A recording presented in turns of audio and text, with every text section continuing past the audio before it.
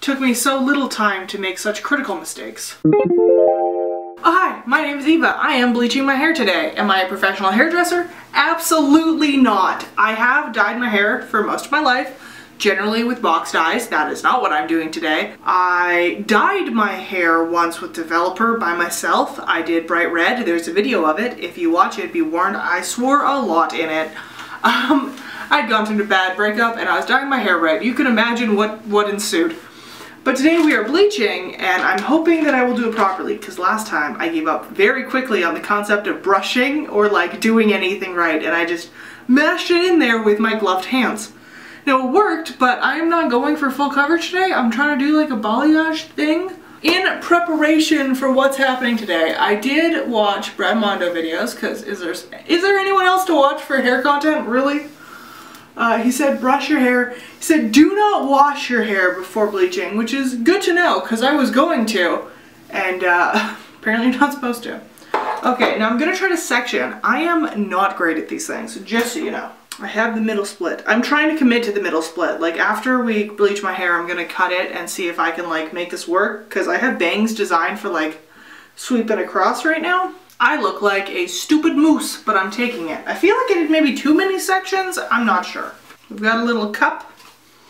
I'm supposed to do 2 to 1. So if I'm putting 2 ounces of this, I'm gonna need 4 ounces of developer. The lady, by the way, I went to Sally Beauty, as I always do when I'm gonna do terrible things to my body. She told me that I would need a 20, not a 30, because she felt that the 30 would be too aggressive for my hair. So 20 it is. Now it seems like about enough. Might add more depending on how it turns out. I can tell you decisively though, I will not be mixing with a brush because I tried that last time and it did not go well. So I'm mixing with a plastic spoon. What I think is funny about going to places like Sally Beauty is that they are designed to sell non-consumer items to consumers. Like the bleach in that I bought, everything that I bought is like, this is for professionals only. This is for trained professionals. This is for sale direct to salons. I'm like, sure it is. That's why I have it in my bathroom. This person who has no hairdressing skills. That smell is awful. Okay, we've got like a whipped mousse consistency going on here. It'll hold its own, but it will fall with gravity. I feel like that's kind of what I'm aiming for, so. Because we're getting into it, we're doing the bottom back first. Oh. I think before every piece I want to recomb just to be 100% sure I'm not all clumped up or caught on other sections, because like, I am not a professional. Look at that giant piece. Bleach on the hair. This is going to be super fun because I can't see what I'm doing. Granted, it's the bottom, so it doesn't really matter so much. Okay, my understanding with the balayage is that you do your layering and then on your tip, or the bottom of it, you want to do what they call full saturation, which is like packing it full of bleach on the bottom here. So that's what I'm trying to do. First section, hopefully done. Okay, get out of here. Oh, I have so much bleach on me already. Okay, I'm going to do the other back guy. Back bottom. Oop, caught on a different section. I knew that was going to happen. Okay, just pulled some of my hair out. Oh, please don't intermingle with the bleached one. Oh no. Okay, it accidentally intermingled a little bit, which I guess is not good because you're not supposed to comb out bleached hair, but I kind of have to. It took me so little time to make such critical mistakes. Last time I was doing this, I had such a hard time working with the brush that like I just gave up on it very quickly. I think one of the differences now is that I paint walls for a living these days. So I have a little more patience just working with any kind of brush to begin with. Second section, I think it's done. This is going way faster than I thought it would. That's kind of concerning. Good things in life don't come easy. My hair is really thin right now. Like I've lost a lot of hair due to stress. Now because this is a lot closer to my face, I think I want to frame more. So I'm gonna go way higher right here. I am not going to go right to my root because that feels like a danger zone. I'm noticing something different between this time screwing with my hair in my bathroom versus the time that I was doing it red. And that's at this time I'm not really angry. Like I don't feel super angsty. And I'm not swearing and jumping around and just being obnoxious. Now, I wish I could say I have like a vision for this part, but I don't. Alright, so that's our front. Hopefully that's good enough. I feel like maybe I should crest it a little bit more. Pray for me. Like an idiot, I've gotten bleach all over my face, all over my neck. As I would. And what else do we really expect from me? Okay, this has been in my hair from beginning to now for about 45 minutes. So I'm going to jump in the shower because it tells me not to exceed 50. So I'm going to do that.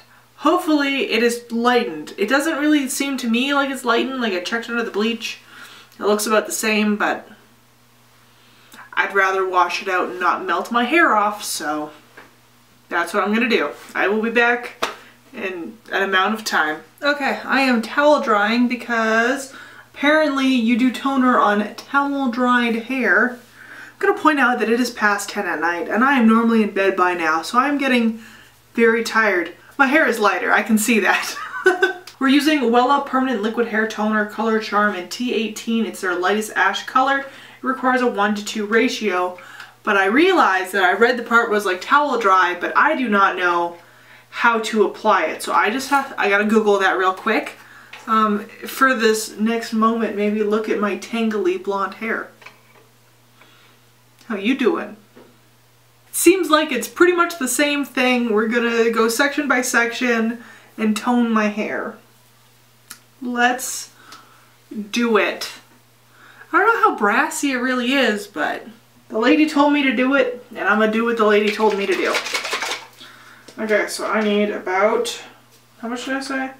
2.8, so just shy of 3 fluid ounces. It doesn't actually tell you how to use it, but it does tell you that if you have tattoos, and I have tattoos, that you might be allergic to it because you have tattoos. So that's weird.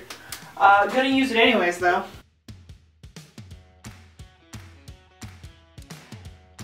Okay, so I have all this toner in. I have a different t-shirt on. I don't know if you noticed.